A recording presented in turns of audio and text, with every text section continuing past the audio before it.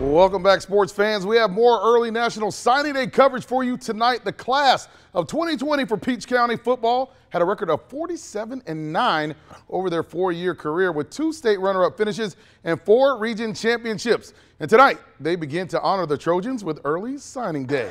6 seniors took to the big stage to announce their college plans. First up, the tag team of running back Noah Whittington. He's not gone. He's gone. The soon-to-be Hilltopper and defensive back Talik Allen are both headed to Western Kentucky University.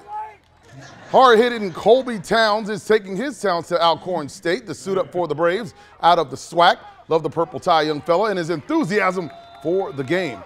Former WMAZ Athlete of the Week Dalen Smith will play for head coach Jeff Monken at Army West Point. Can't wait to see him in the Army-Navy game next season.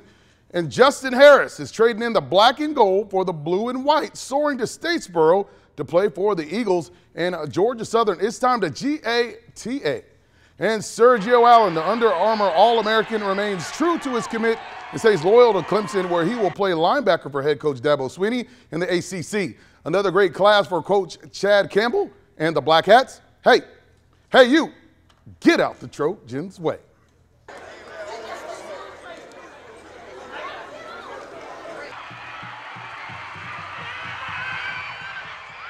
All right.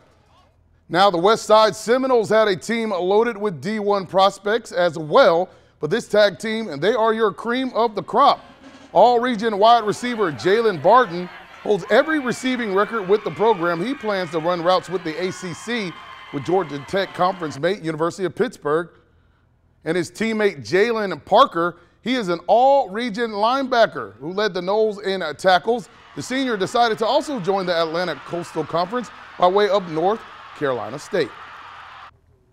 And AA state champion Romello Height out of Dublin helped terrorize opponents on the football field during his career, guiding his Irish to a 14-1 record and the first GHSA state championship for the green and gold since 2006. Height, a 4-star recruit with more than 30 D1 offers, originally verbally committed to the U down in Miami over the summer, but he reopened his recruitment process and decided to flip his commit officially with head coach Gus Malzahn and Auburn. Romello will early enroll in January. He is now screaming War Eagle. And Jones County had a record-breaking performance in 2019 as well, thanks to the hard work of this duo, beginning with one of the big uglies. Connor Griffin, the 6'2", 290-pound offensive lineman, literally paved the way for a 1,000-yard rusher and 2,000 yards plus passer on a team that lost in the semifinals to Buford. He is headed to Middle Tennessee State University, and one of the most dominating skill players in Central Georgia, John Tavis Robertson, had his pick of schools but settled on deciding between Indiana, Duke, and a last-ditch effort from UGA. Wide receiver was electrifying on Football Friday night, scoring at will and creating nightmares for defenses in the process. Instead of staying home in the Peach State, Robertson says he will continue his career at Duke, and here he is answering why.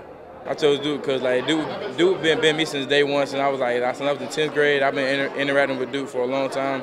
I told him Georgia came too late in the program. I told him it was too late for that, but I connected well with all the coaches, especially Coach Taylor and Coach Cutcliffe. We became close on my OV when I went up there last Sunday.